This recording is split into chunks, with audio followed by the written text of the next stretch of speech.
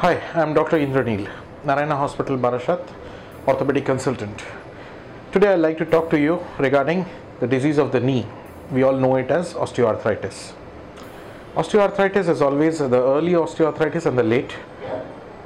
Patient needs to take care of their knee in very early osteoarthritis, which comes with a pain on the medial side, advised regular exercises, proper diet, and avoid squatting, sitting cross-legged, etc. In the late stages, it can be because of age and can also be related to diseases like rheumatoid arthritis. In the late stages, patients are always advised to still continue with exercises like quadriceps drill and hamstring exercises.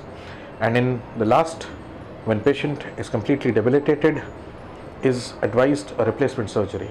Remember always, a replacement is done at the request of the patient and not the decision of the doctor.